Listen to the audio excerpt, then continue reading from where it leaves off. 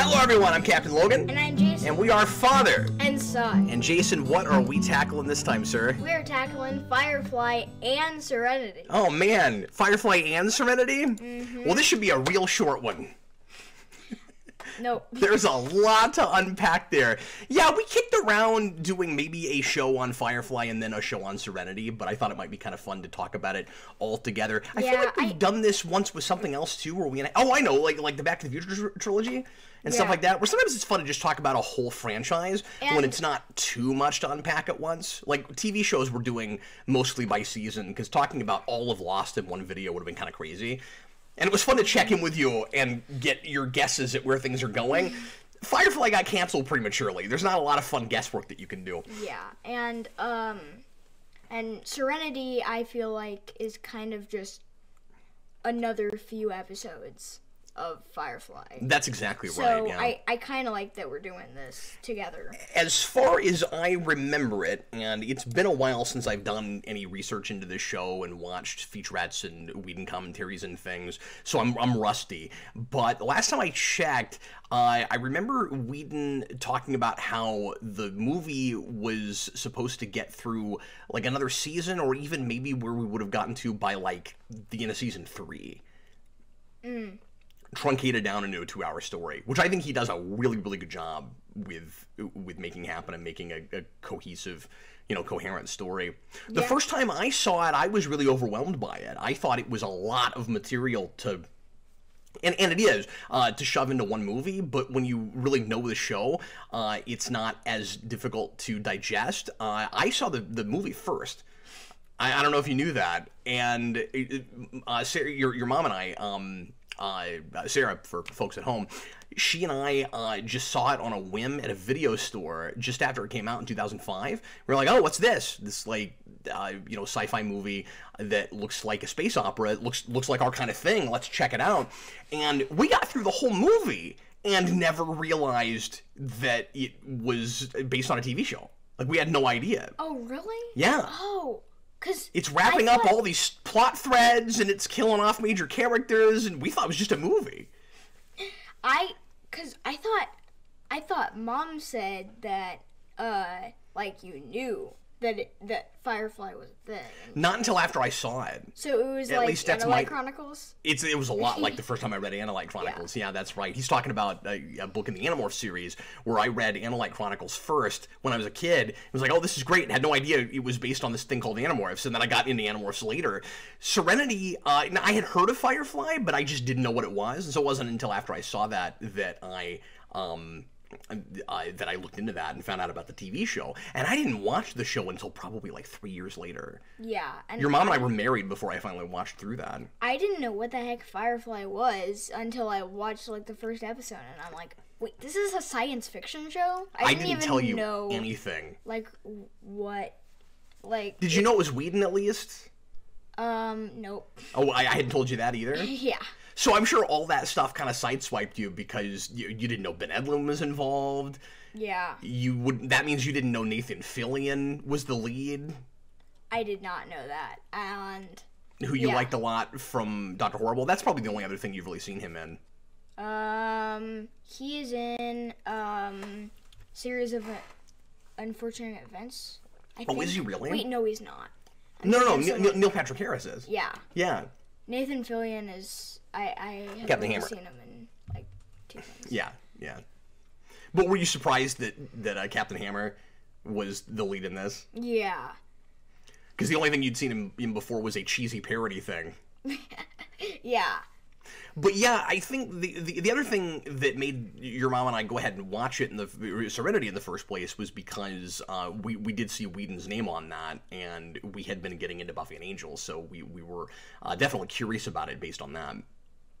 Oh, I thought you looked into it because it was science fiction. Yeah, well, that too. But Whedon's name was on it when I was reading the synopsis, and I was like, oh, well, this will probably be good.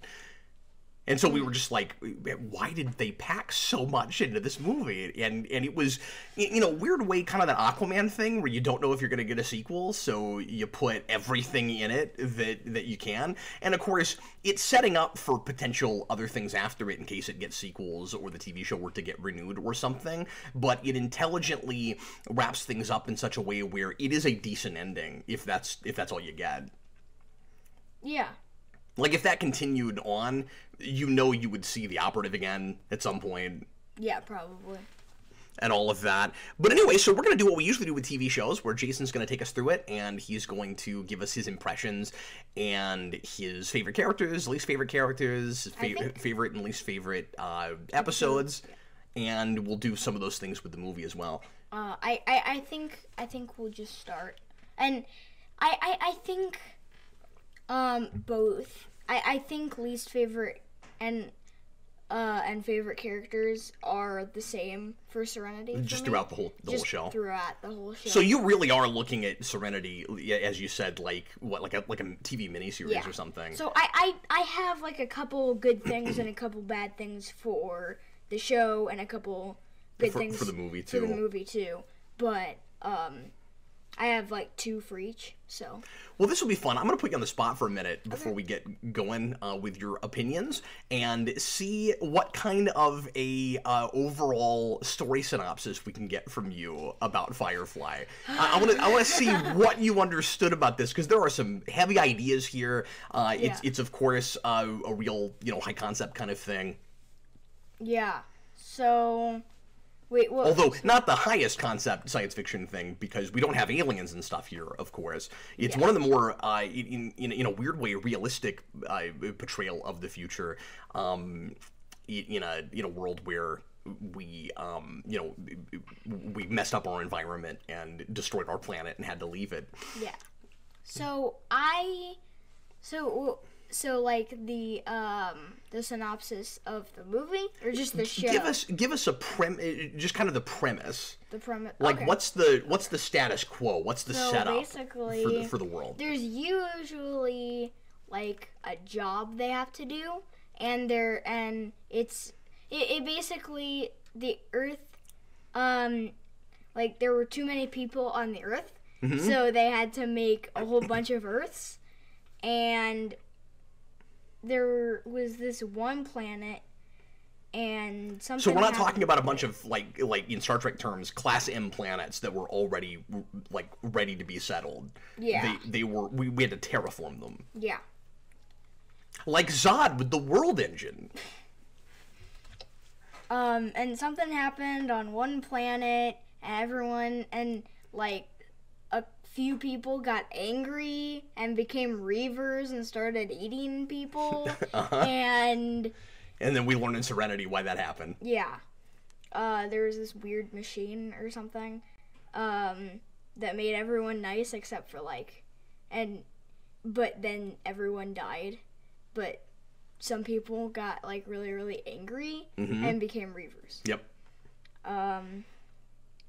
So he's jumping way ahead. Yeah. At the beginning of the show, we just know that there's these zombie-like creatures that used to be human. And we can talk about how much we think that was kind of retconned, because I'm not sure if I buy, once you get the explanation for what the Reavers are, that it's the same as what they were in that 3rd episode. I think it's the 3rd episode. Yeah, Bushwhacked. Yeah. So, But yeah, they were trying to make people docile. They were trying to improve humanity, and of course, it's that classic science fiction idea where we lose our humanity by trying to perfect it in a artificial sort of way. So this chemical makes everybody complacent, and I don't know if you remember this, Jason, but they all die just because they stop doing anything. They lose the will to even keep themselves alive. They use survival instinct and they just die. But then that chemical in a really small percent of that population basically turns them all into zombies. And that's the explanation for what it is, which is really interesting because of what the Civil War was about. And what Mal and Zoe and his friends are all after, which is freedom from oppression from a government that wants to control everyone. And that is the, like, perfect encapsulation and kind of personification of the government trying to control everyone and tell them what to do. Yeah. So basically, but yeah, there was like a war, and like you were talking about, and they were on where was that? What was that battle called? The Battle of Serenity? Yeah. The Serenity Valley? Yeah. And that's why the ship is called Serenity. Right. And why is the show called Firefly? Because it's Firefly class. Right. Mm-hmm. Which is the only time I could really think of a sci-fi show being named after a ship class and not a name of the ship. Yeah. But basically, their Serenity has to go around doing jobs, and they basically get money for, like, stealing stuff and other random stuff that they have to do. Yeah. And, yeah. Which is a good TV show premise, because you can come up with a different thing that they're hired to do every episode. Yeah. And some of them are legitimate jobs, and some of them are illegitimate jobs, and they're willing to do anything because they're... First of all, it's difficult to survive because the Alliance is closing in on them, you know, more and more all the time. Like, it's getting harder and harder to live independently, be a smuggler like that, be off the grid, not be part of that system.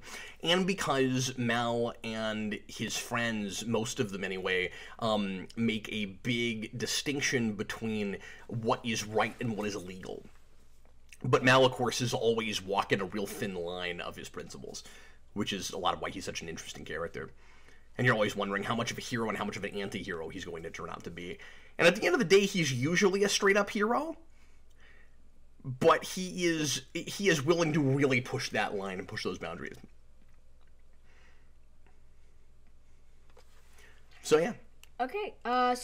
Should we start with, like, characters? Yeah, and absolutely. Episodes? Sounds good. And other stuff. So, well, I'm sorry, real fast, before we do that, how hard was it for you to wrap your mind around this premise? Because I've seen so much different science fiction stuff, and this is turning enough stuff on its head that, I gotta be honest with you, when I first saw this show, and also I think I watched it out of order, but it took me a while to get my mind around the premise. Like, I wasn't used to... And the terraforming idea is really good. Like, and of course we use terraforming all the time now, but the idea of, like, a bunch of planets that we colonize, and it's just humans everywhere, is a really smart one, but not a thing I'd seen before, so I kept going, like, well, this is lame, there's not gonna be any aliens in this show, and, like, I was having a hard time taking it on its terms and appreciating the premise of this, because it's a straight-up Western. And we say that about a lot of science fiction things, and a lot of space operas, but this one is, like, literally, like, much more literally than most things, a Western. We've got a very Western vernacular going on in the show, and, you know, the way people talk, and there's even some episodes with horses alongside hovercrafts, and, I mean, it's a real blend of, you know, it's like Cowboys versus Aliens if there were no aliens, and it was, you know, smart and not boring. Yeah. But yeah, so did you my... have any difficulty getting your head around that premise? No, not really. But that is actually one of my favorite things. Okay, is, sure. That it's a mix between, like, a science fiction show and a Western. It's like a science fiction Western. Yeah, good show. call. Yeah. What do you think of the language in this show? Like Goramit? Yeah, that kind of thing. I guess it's not real swearing, so I'll let you say it in the context of this. Yeah. Yeah, and just, you know, there's a lot of like really specific vernacular that a lot of characters in the show use, especially the, like, less sophisticated, not part of the Alliance kinds of characters.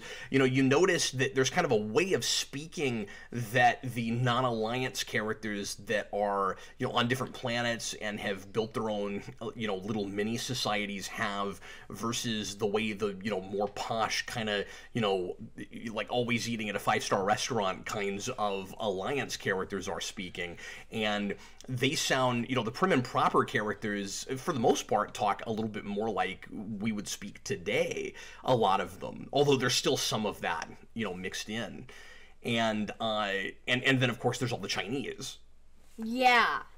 I totally forgot about that.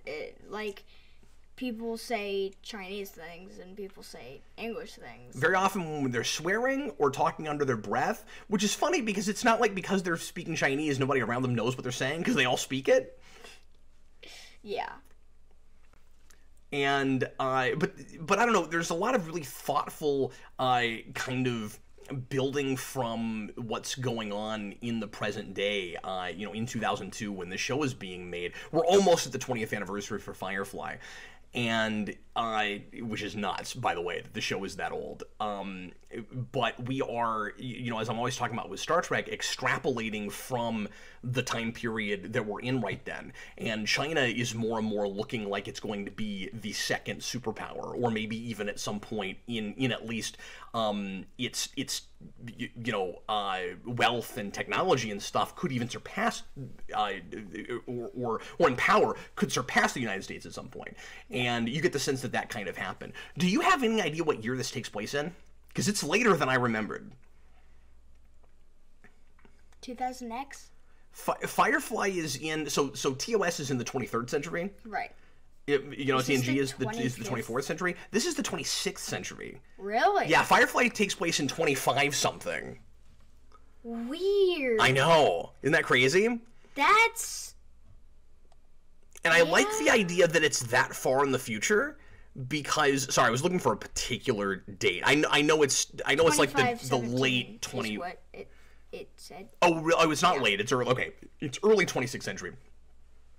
I really like that because I like that much time had to pass before we regressed as much societally as we did. And so you have this weird hybrid where there's some futuristic technology, but especially on the colonies, there's also this like major backtracking that happens where it looks like the 19th century.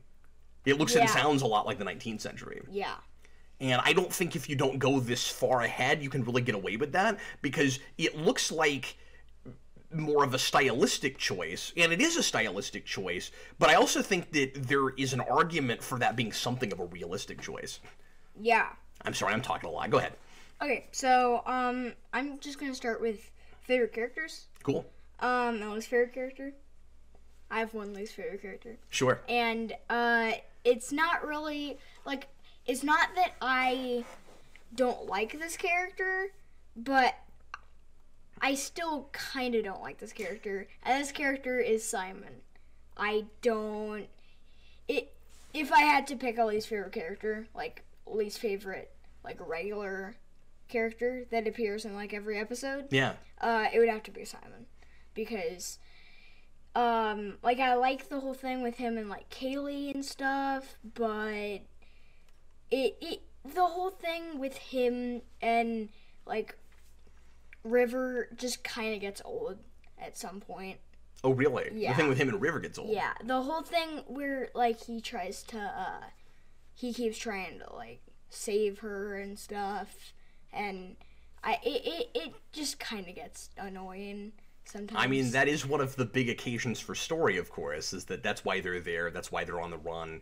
That kind of premise is the only way that you could, you know, get a glimpse into, as good of a glimpse as we get into the Alliance, where you have a character that is from that world that has to mix with our characters, and the interesting, you know, juxtaposition between them, and the kind of, you know, volatile nature of putting, you know, a character like Mal and a character like the Doctor, like Tam together.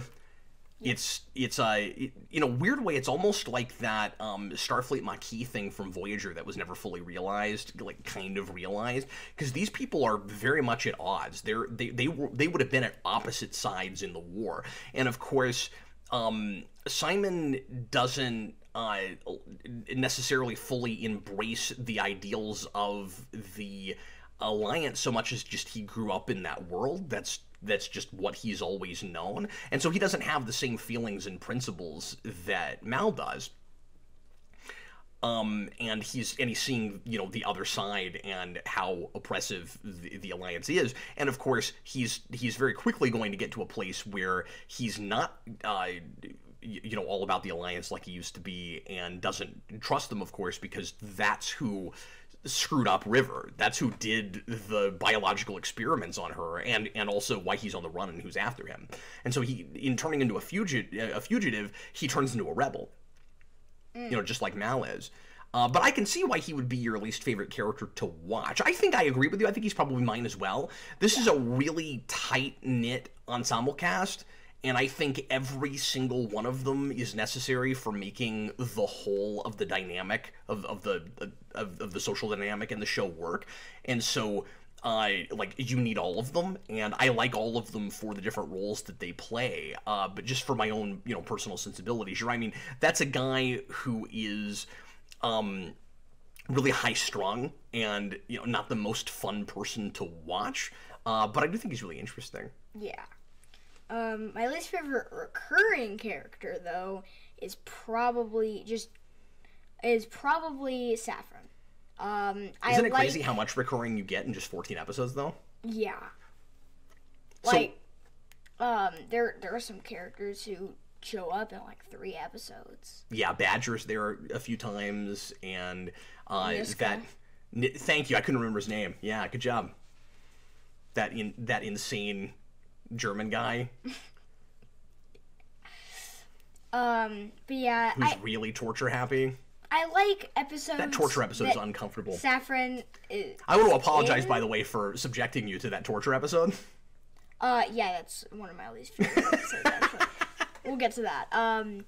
But Saffron, the episodes that she's in are good, but the character itself, I don't like that much. I'm not a big fan of that, plot. Well, that's one of those things where obviously she's not supposed to be a sympathetic character in that, she's endearing and you like her and you want her to succeed. She's an antagonist. So then the question is she an antagonist that's fun to see being bad in the way that she's bad? And you're saying not really. That can be kind of tedious. Yeah. It's interesting, the writing credits on those, because Whedon wrote the first Saffron episode, and then the second one is co-written by Ben Edlund. He came in and did the second Saffron episode. Yeah. And those are really not, either of them, the writers that I would have necessarily expected to see on those particular episodes. Yeah. I think that actress is fantastic. Yeah. She's pretty good. I mean, who plays Saffron, the duplicitous thing that she's able to pull off. Because at the beginning of that episode, the first time I saw it, I definitely bought that she was this, mousy, submissive woman who thought that she had married Mal and who was really sad that he didn't want her. And then it turns out that whole thing is an act. And when she turns it around and does the seductive thing, she's really good. It's a really solid performance. Yeah. I haven't seen her in anything else. I don't think I have either. Yeah. But she's pretty good. And then favorite characters. I'm just gonna run down the list, or up the list, I guess. Yeah. So. Christina Hendricks is the name of that actress. So, I really like. I like River, but I don't like Simon.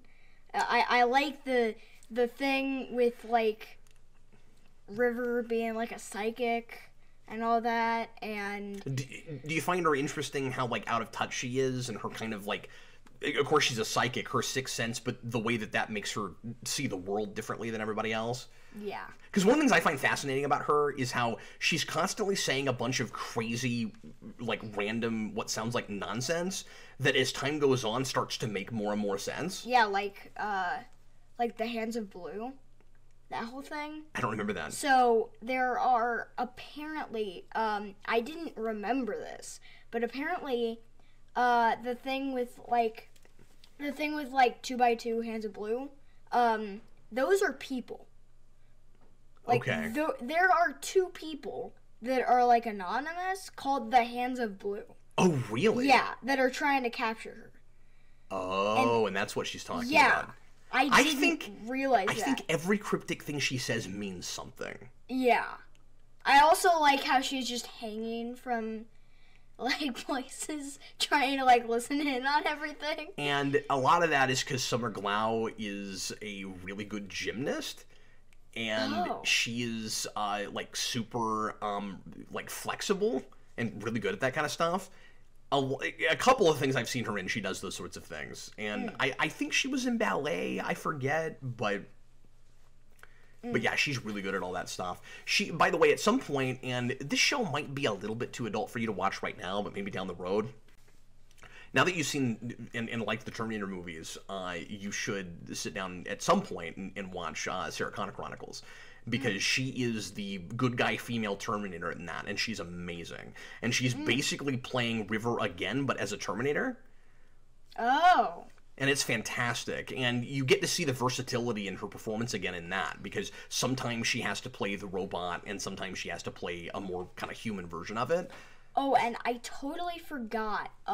Zoe, is in Matrix Revolutions. She is. I totally forgot about that. Because I haven't seen that movie. And she's married to the general guy I think in Matrix Revolution or Matrix Reloaded Revolutions, her character is married to the obnoxious, irritating general guy, who is also the general guy in Man of Steel and in BVS, who is supposed to be revealed in the Snyder Cut of Justice League to be Martian Manhunter the whole time. Wait, really? Yes. That guy was supposed to be Martian Manhunter. Oh my gosh. That was revealed recently. There had been rumors and that's why I don't mind talking about it, because we haven't gotten the Snyder Cut yet, but that's a thing that people had talked about for years, and he went on Twitter recently and was like, yeah, let me put the rumors to bed. I am Martian Manhunter. Anyway, that's neither here nor there, though. No, she's a great actress, and you'll get to see her eventually in Angel, and I can't wait till you see what she does there, because it's crazy! She's an angel. Uh-huh! Oh, and I won't tell you anything else except is she in, like, it's nuts. Is she in, like, season 1? We don't get her until 4. Oh. It's gonna be a while. It's gonna be a while. It's gonna be a long while. Okay, did you like River? Can we talk about River for a little bit? Yeah. Because I love River, of course. And I love Summer Glau just as an actress. It was so sad when she was in Arrow and had kind of a fun role in that, and then just got written out for no good reason. Weird. Ticked me off. Yeah, she's in Arrow for a little bit. But anyway, in the second season, she takes over Oliver's company. Oh. So, did you start to like her even more when we got to the movie? Yeah. When she gets more realized and you see what the Alliance actually did to her and how she was, programmed basically as like a Winter Soldier kind of character. Yeah. Like a sleeper agent. And I really like the shot where she's like holding the weapons and there's a bunch of like dead bodies on the floor. Like it's not, it just looks really good. They sold the movie on that. Oh, I have really? a poster of that somewhere. Oh. Yep. And then guys just come in and start shooting at her. It's nuts. It's a really good payoff because you've been kind of waiting for something like that to happen the whole series. Yeah. Because I don't think it's necessarily a surprise to anybody that she turns out to be a weapon. Because everything about her feels real Weapon X-y to me. Yeah. Like all through that show. Yeah. When we're learning about the genetic engineering and all of that.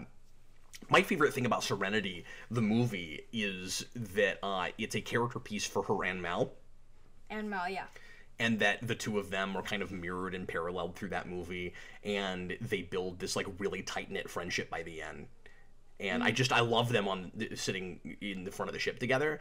And if that's the moment where backtracking, in hindsight, after I've gone back through Firefly, because of course I saw that movie first, it was weird watching the movie first, by the way, and then going to Firefly and seeing how Mal wasn't sure about her and was constantly considering, kind of getting rid of her and getting her off the boat and all of that.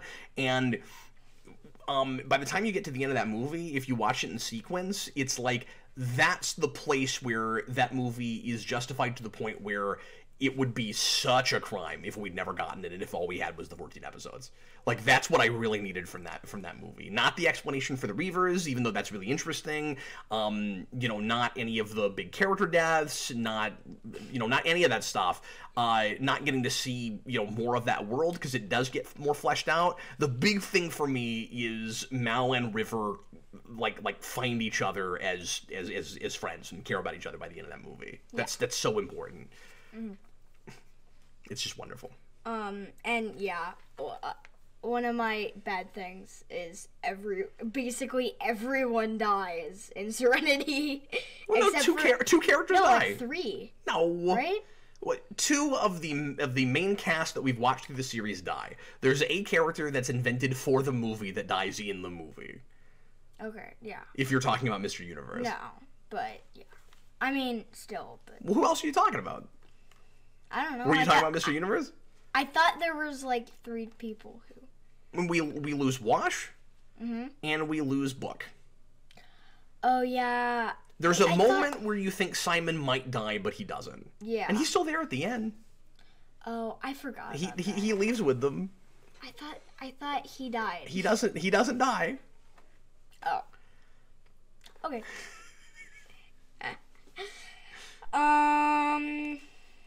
So another favorite character is Kaylee. Yep. I knew you'd love her before I started, and she's a fan favorite.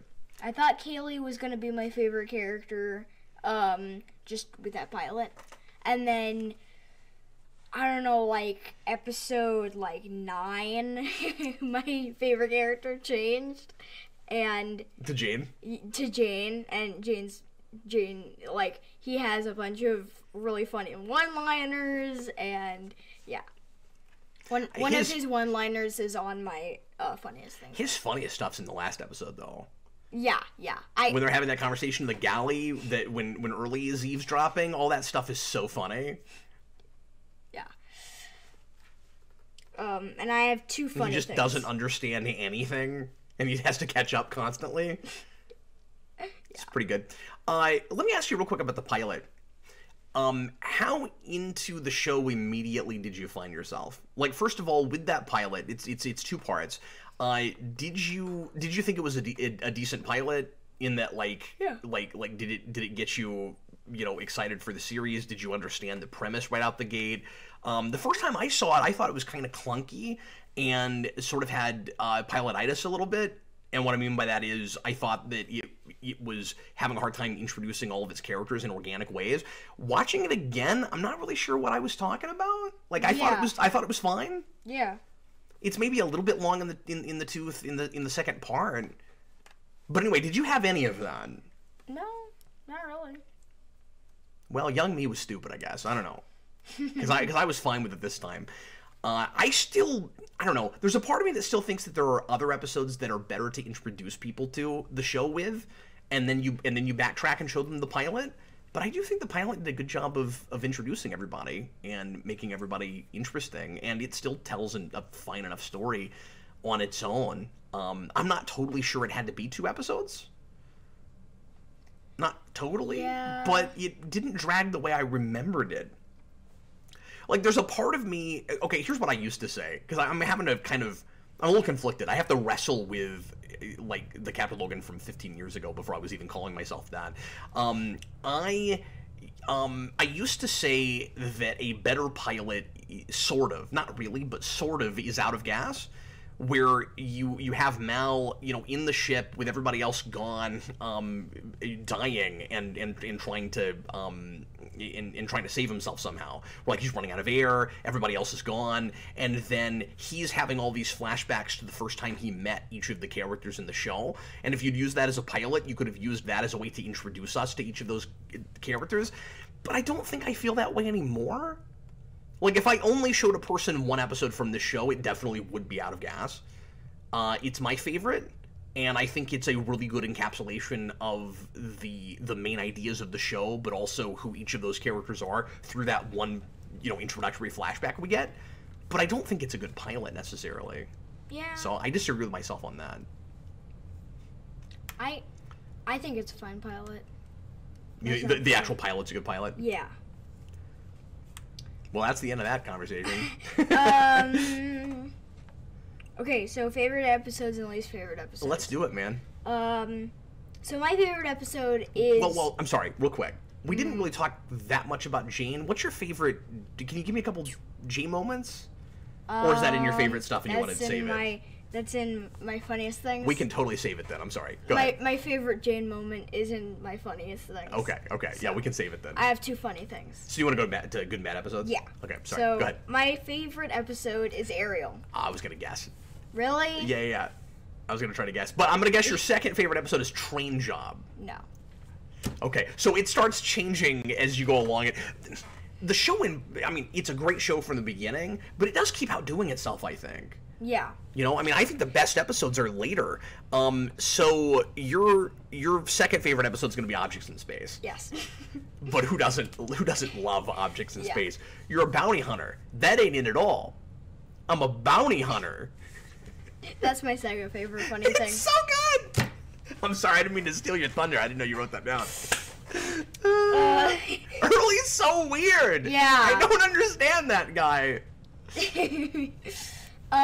But yeah, so basically, Simon actually has a job, and he has to try to figure out, like... He's talking about Ariel now. What they are doing with, River, or what they were doing with River, and everyone basically has to, disguise themselves and go into a medical center. And yeah, it's a really cool episode. Yeah, some as doctors, some as like techs and people in shipping, and yeah. It's a really smart heist episode. Yeah. Like, I buy everything about how they sneak in there and steal what they steal, and they get a win on that because, of course, these guys are always one step forward, two steps back, right? Like, they'll get a job done okay, but then they won't get paid what they were supposed to get paid for it, or whatever happens, and usually it's a lot harder than they expect it to be, and you have the whole thing in Serenity where Simon is like, you can't bring River with you. What are you doing? And he's like, no, she'll be fine. And Jane wants to bring all these weapons, and Mal won't let him bring the grenades. And then it turns out they need the grenades. So like, it's always worse than they expected it will be.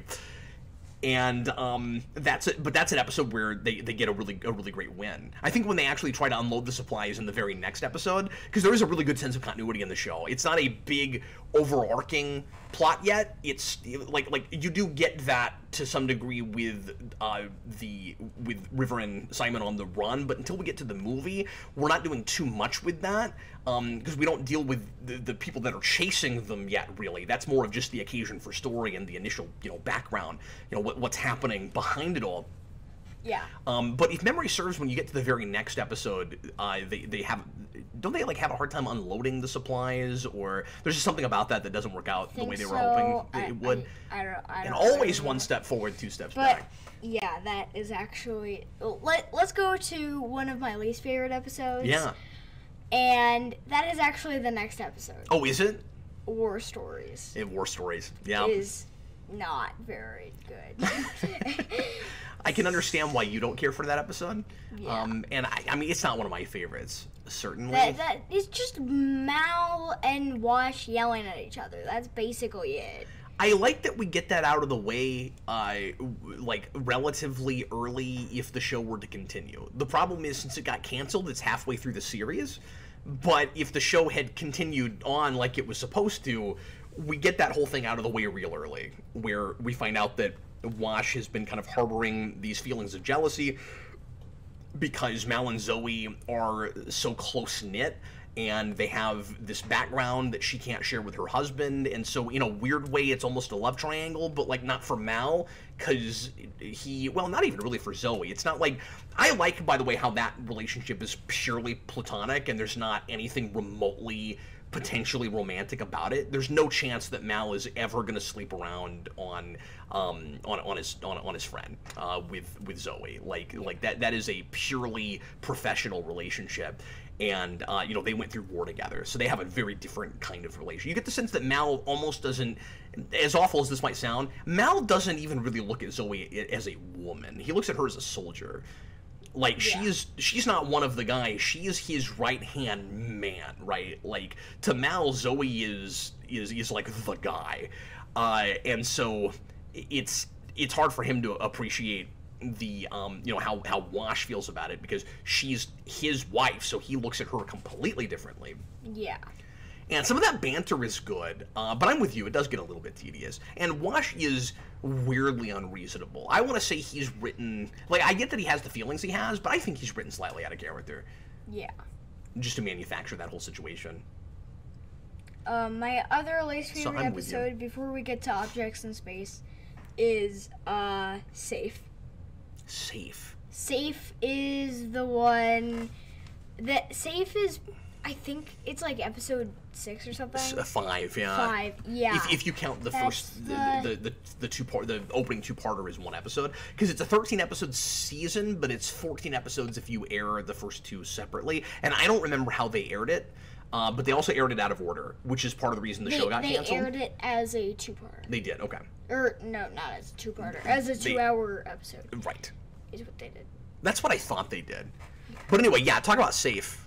So, Safe is where Simon and River, like, there's this town who, like, really needs a doctor, and then they get Simon, and then they all want to, like, burn River to the stake. At the stake as a witch. They do the whole Salem thing. Yeah. And it's a little typical. You kind of expect that to happen somewhere. It's not a terrible episode. And then Book gets, like, really injured, and they need Simon when he's not there. And of course. What a coincidence. What do you think of Book, though? I love him. He's my favorite. I love Book so much. I don't get why you like Book so much. Because I love how mysterious he is, and that he's got two sides to him. Like, Book is the kind of perfect personification of duality in the show, where he's kind of both sides of the war argument simultaneously. He's got his foot in both of those worlds. So he's like rebellious in the same way that Mal is, but he's also part of a system and an ideology like Simon is, and it's really cool how he's in both of those worlds at the same time. Yeah. And we never get his backstory, and we intentionally in the movie, because the movie was the chance to finally learn his background. Mm-hmm. And if you're a big fan of that show, and you walk into the movie, and you get that moment where Book goes, where Mal says, one of these days you're going to have to tell me about yourself. And Book says, no, I don't. And then 15 minutes later, he dies. Yeah. And you're like, you got to be crushed as a fan of the show. Like, oh man, they intentionally did that to us. Yeah. Like, they left it a mystery. You're never going to know what exactly was going on with Book. And I'm sure if the series had continued, that's not what Whedon would have done with it. But I've always been back and forth, because there's a part of me that likes, I guess, just because it's subversive, just because you don't expect it. Like, maybe the idea is whatever you imagine is more interesting and more fun than anything they would have come up with, because we've been wondering about it for so long because the show got canceled. But there is a miniseries, or I think it's a one-shot, actually, Dark Horse comic that reveals Book's past. That actually is pretty darn good, if memory serves. I think I've reviewed it. Shepherd comic book. Yeah, I think it's called A Shepherd's Tale, maybe? I forget what it's called. But I'll show it to you, because I've got it, and you should read that. Before we get to Objects in Space. Yeah. Do you want to guess my funniest thing? It's a Jane line. I'm just gonna be surprised. Nothing's immediately leaping to mind. Go ahead. What you order a dead guy for? What you order a dead guy for?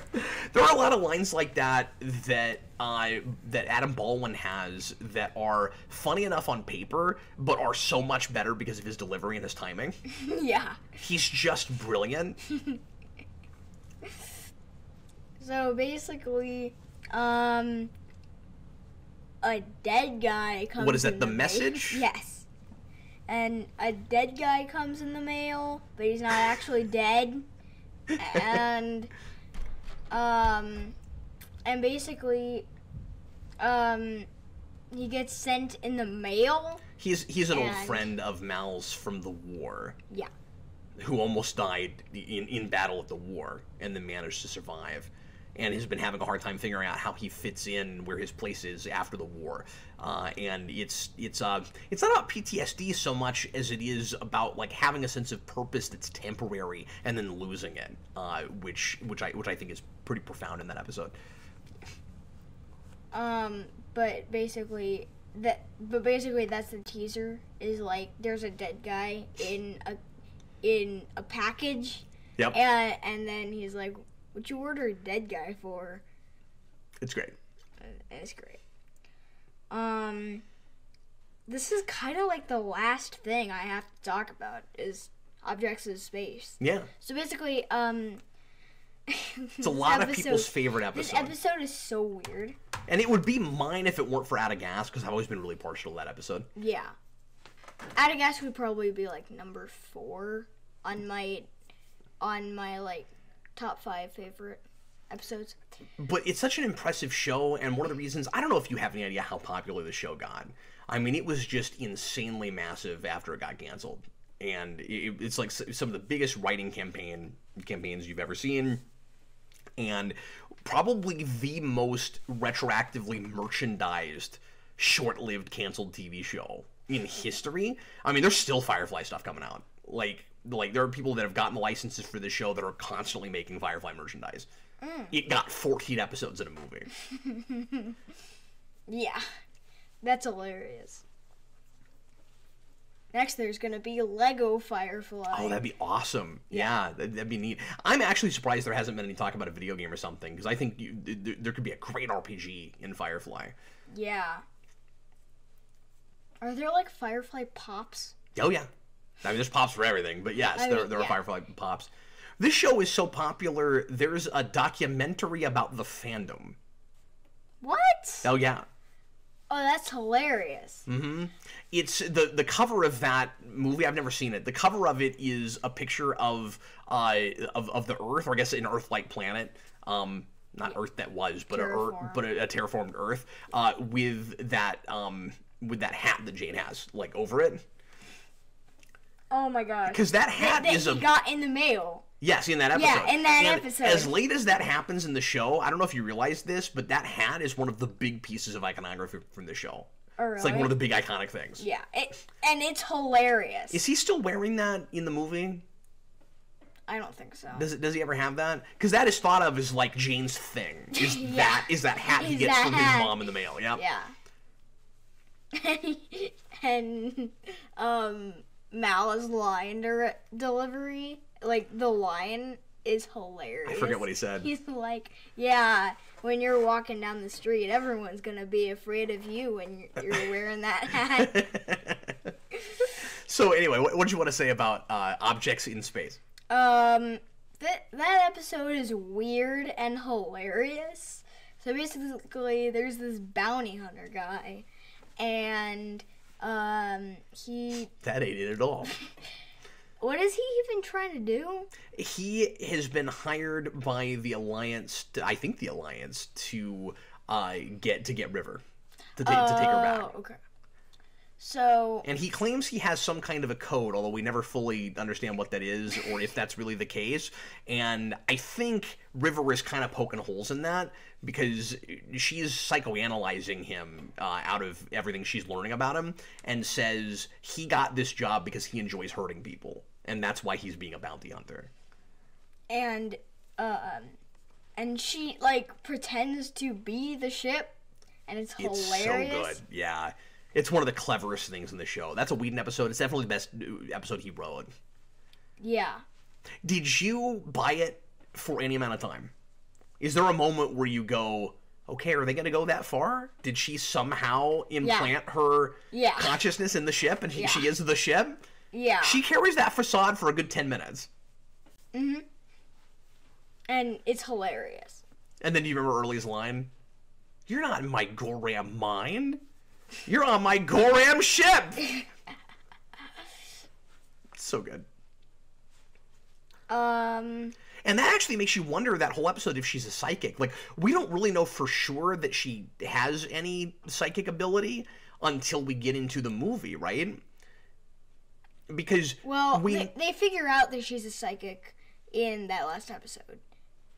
Do they? Yeah. They're talking about it. Wait, she's a psychic? Like, but there's also a lot of talk, because you remember that argument, that discussion goes for a good long time. There's a lot of question about, like, that explains a lot of things. It would explain why she knows so much about everybody, and she keeps saying all these things that don't seem to make sense, but then she, like, knows this weird amount about everybody. But I don't think that show is conclusive about it until we get to Serenity. I could be wrong about that. Yeah. But I think that's also when she gets kind of in a bond with Mal. That's true. Yep. Yeah, that starts that. In that episode. And then when we get into Serenity, we kind of start to break that bond some, because he's afraid that just her presence is going to get them killed. Yeah. Because in the beginning of that episode, she's carrying a gun. Yeah, I mean, and we don't forget about everything that happened in that last episode, right?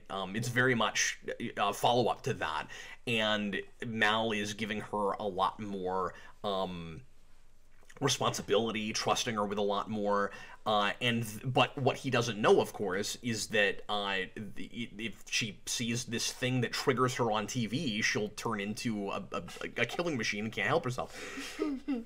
But the thing that made me wonder in the episode, if we were supposed to be rethinking whether or not she was a psychic, is when Early has that line where he says, "You're not in my mind." Everything he learns about her at first, we think, everything she learns about him at first, we think she got because she's a psychic, but it's actually she got in his computer. I don't know why there's so much personal information about that guy in his computer, but really? I think that's the idea. Well, because that's the line. He says, "You're not in my Goram mind, you're in my Goram ship." And the explanation is she knows all these things about his history because she's on his ship. Oh. And so I think that's supposed to make us re-question whether or not she's a psychic. Yeah. And that's one of the last things that happens in that episode. And then when we get into the movie, we reaffirm it. Yeah. What do you... Sorry, did you have anything else to say about that episode? Because I want to go to the movie for just a minute. Yeah. What do you think of the operative? The villain? Yeah, I don't really... Chiwetel Ejiofor? I don't really understand that guy. Mm-hmm. Or, like, what he's even trying to do, and who he even is, or Well, anything. he's a big mystery. Yeah. We don't know anything about his background. We don't know his name. He's just the operative. Yeah. And the idea is that he believes entirely, like blind faith in the Alliance, and believes that they are making the world, and he says worlds, they're making the worlds better, and they're making people better, and that he has to be a necessary evil. So he's not interested in living in that better world, he says. He's not trying to be made better himself.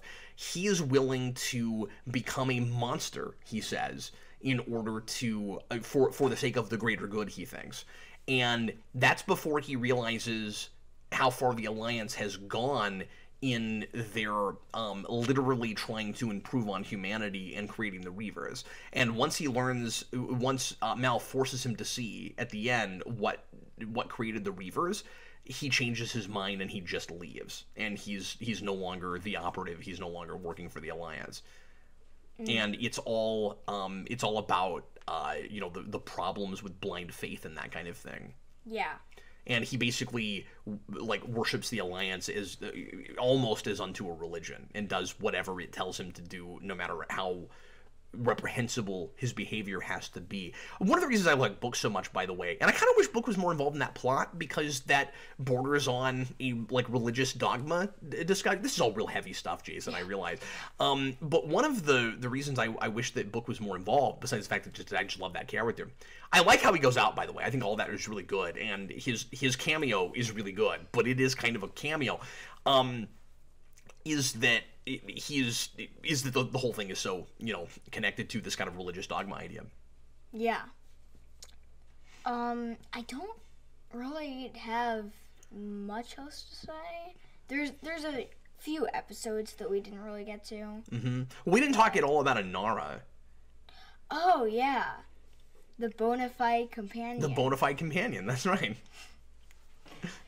And, obviously at your age with the adult subject matter we're talking about with her, I don't know how much you really want to get into that character. But do you like Inara? What do you think of her relationship with Mal?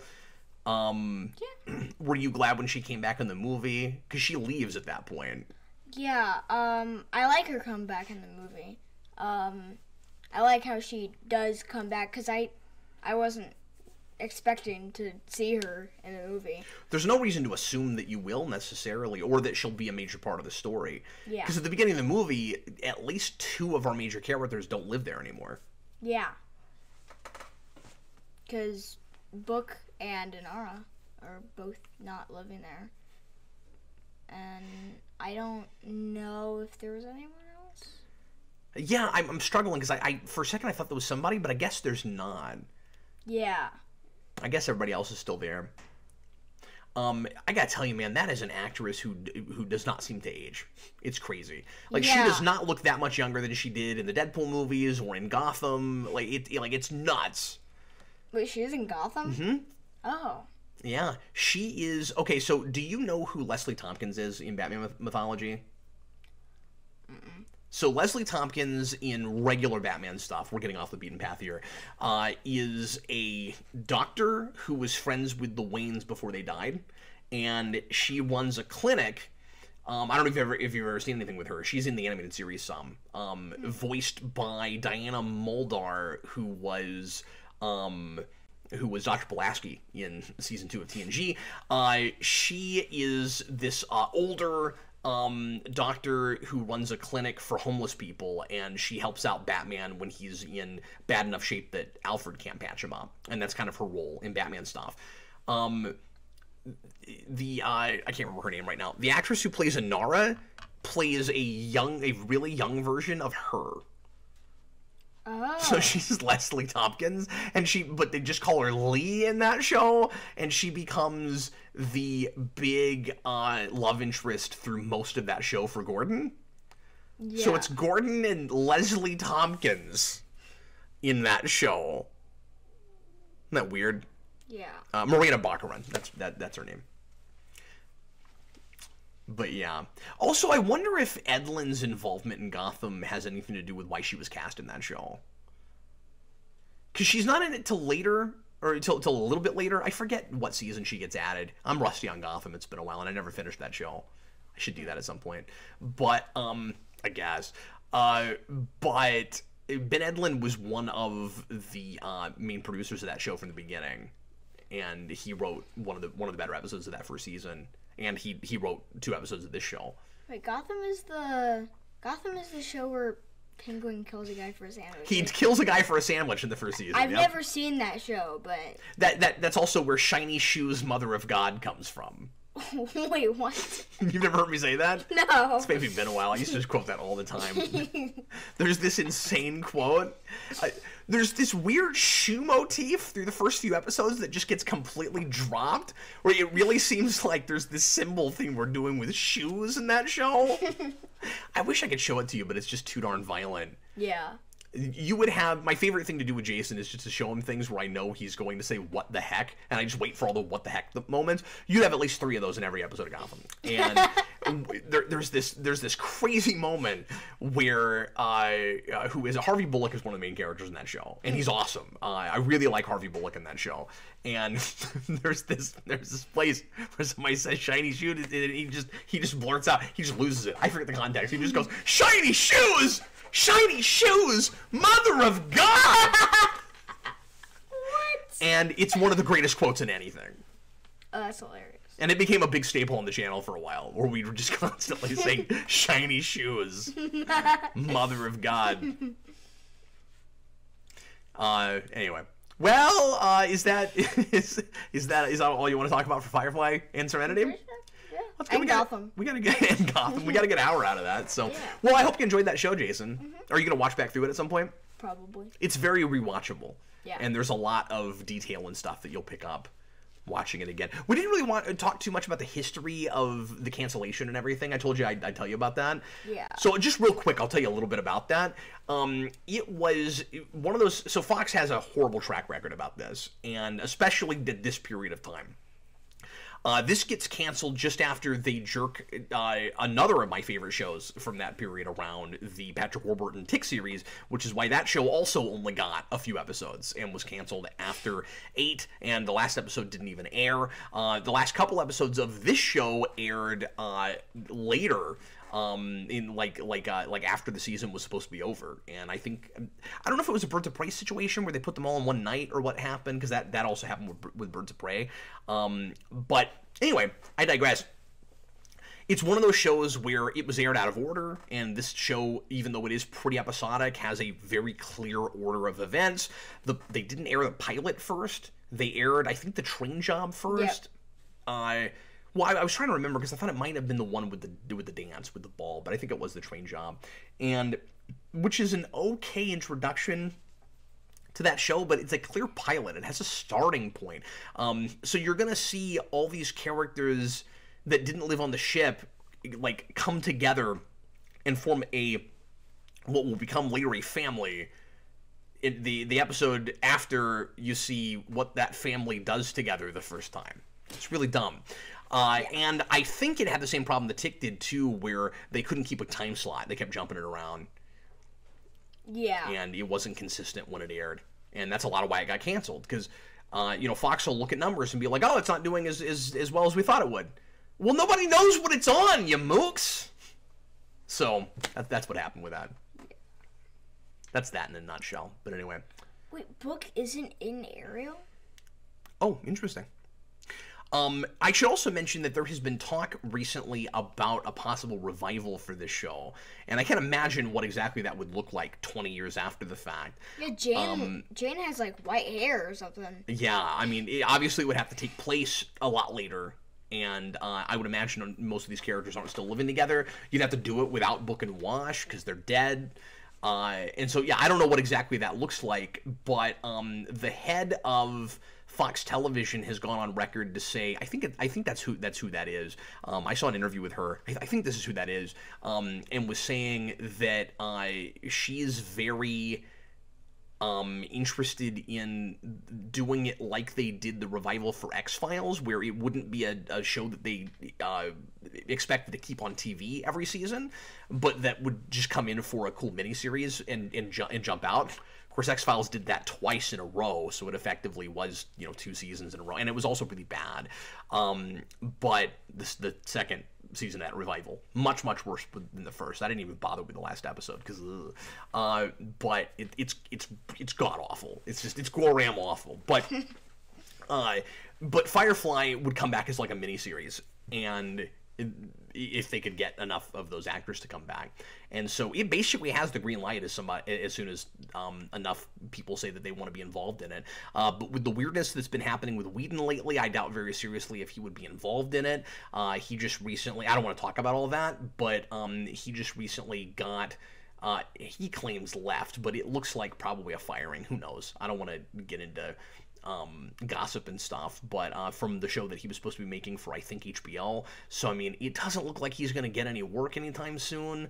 And so if that show did get made, it would be without him. And I don't know that if he would have to give his blessing to allow that to be made, but I assume Fox still owns the rights to it, so they can, I don't know if they can do whatever they want or not. I'm not sure how that works. But as long as you could get like Tim Minear and or Ben Edlund and or any of the other major writers and producers from the Buffy Angel world to work on that show, you should be in okay hands.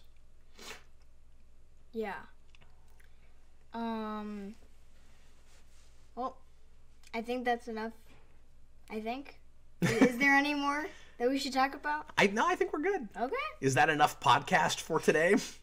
I think so. All right. Well, folks, thanks again for listening and watching. Sure appreciate you. That concludes Father and Son for Firefly, Serenity, and Gotham.